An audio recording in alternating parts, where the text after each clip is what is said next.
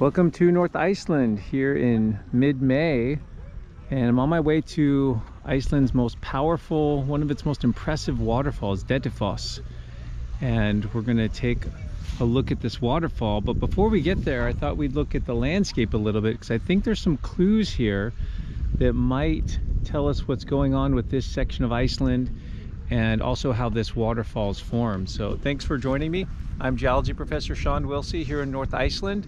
And let's take a look at things here. So you can see out in front of me here, beyond the snow, are these large boulders, upwards of maybe 2 meters in diameter in some instances, somewhat rounded, but not completely.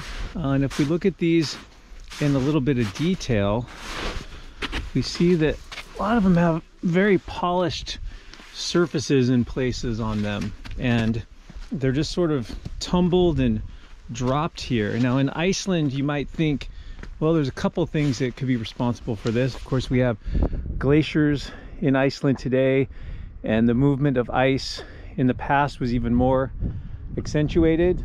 Glaciers were much larger and more extensive in Iceland, but these actually are rocks that are a little too rounded to be glaciers. The sorting here is a little too high. The size of the rocks are somewhat consistent, and the particles are a little bit too rounded. So these, believe it or not, are actually products of a massive flooding event. So I do feel a little bit right at home, because they look eerily like some of the flood boulders that I see in southern Idaho from the Bonneville flood.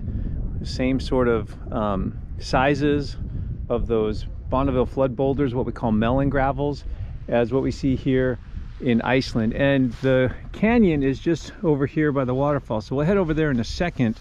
But these are all from these large glacial outburst floods that are common in Iceland. Occasionally you can get these from volcanic eruptions beneath the glaciers, or other events that might trigger these big flooding events, and these come racing down the valleys. Of course, they're given their own name of Jökulhlaup in Icelandic. Hopefully I pronounced that sort of okay.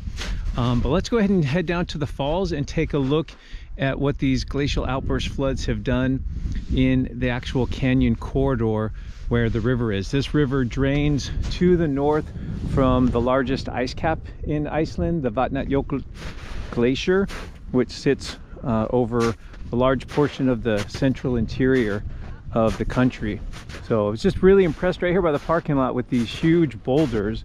Again, a vivid reminder of the power of not just nature, but in this case, moving water triggered by volcanic eruptive events in many cases. So let's go ahead and journey down to Dettifoss. So we've hiked along the trail, and we're actually above Dettifoss. There is a second waterfall up here called Selfoss, and so I thought we'd take a look at that first. But the evidence for large discharge erosional events from the river here is just pretty incredible. But first of all, you can see what makes up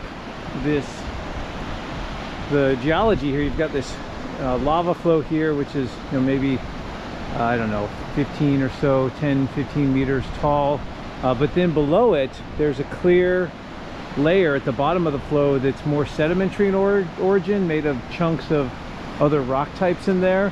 You can see down below me here where some of these columns, the crude columns in this basalt, have actually collapsed. Another section straight across the way where we see columns that have collapsed, and then just this sheer planar tableland, and just the utter lack of soil, for the most part sediment in this area, really speaks to this large flooding events coming down this drainage over time.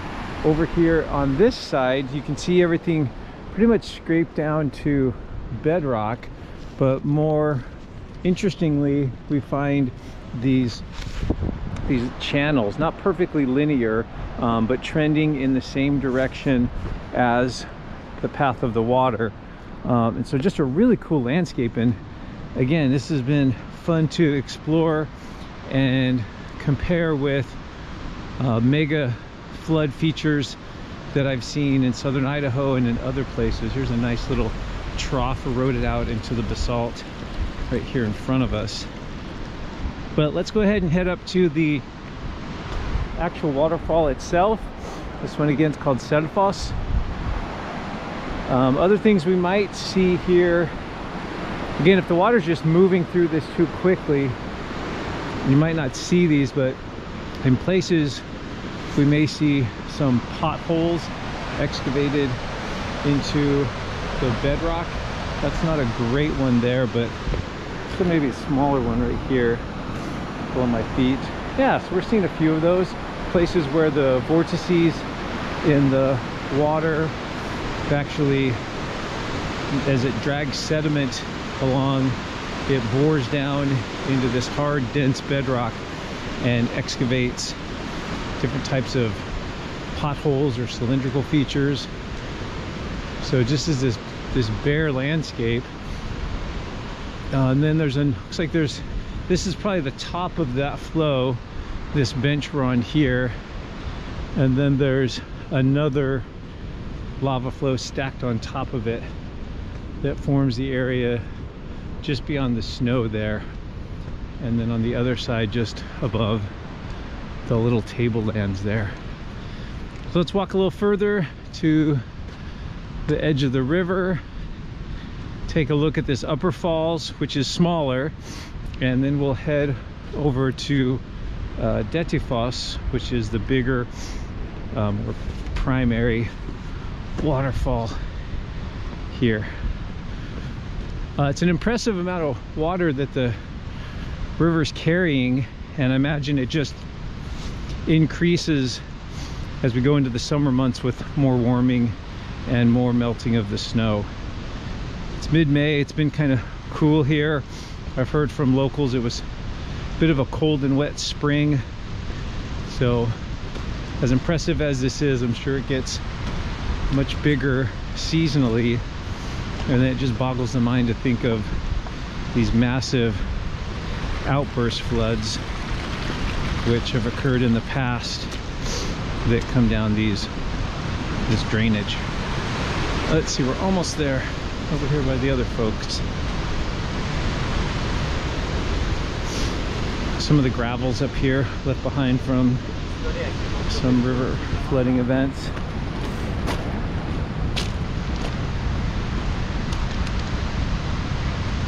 Just a beautiful landscape, and with the dark rock and the snow, just really a great contrast. Let's see, best way to get over there.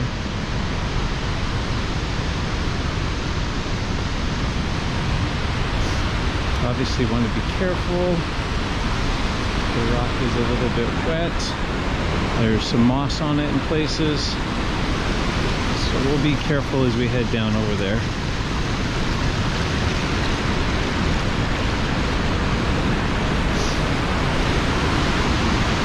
Here we go. Beautiful. Just like a nice amphitheater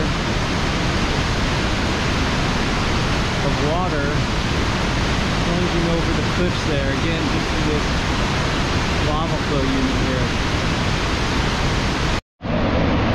So here we are at Dettifoss, downstream of the last waterfall, and pretty mighty plunge. That's definitely one of the more impressive waterfalls I've seen. It's a little hard to see the far right side of it. There's actually a big snowbank over here that's kind of plastered on the rim of the canyon, but it's still pretty attractive. You can see this one just below me here with all the swirling patterns with the sediment mixed in the snow. So this is a drop of 54 meters, and looking at some of the basalt layers here, I think there's about 3 individual layers that make up the canyon walls and form the drop of the canyon.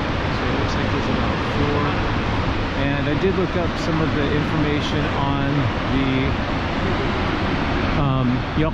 the big outburst glacier floods that occurred here, and there were 3 they did cosmogenic dating on the surfaces to figure out when those events occurred. And looks like there was one around 9,000 years ago, another one at 5,000, and then another at 2,000 years ago. So at least 3 major glacial outburst floods that helped carve this portion of the canyon and deepen it. And so, like all waterfalls, this waterfall here, Dettifoss, is migrating upstream. So as these are what we call nick points, as the sediment going over the lip of the falls wears away at the rock, that causes the waterfall to eventually retreat upstream over time. And just since that last glacial outburst flood about 2,000 years ago, there's been about 500 meters, a half a kilometer of retreat of this waterfall. So this thing was a good ways down the canyon and retreated to this point just within the last 2,000 years, which is really impressive. So very scenic waterfall. All right, so that's a wrap from Dettifoss, Iceland's most powerful waterfall. I believe it. And then when you look at the evidence for major outburst floods, I think it's even more striking. So pretty impressive all the way through. Thanks for joining me on this little adventure, and we'll see you at the next stop.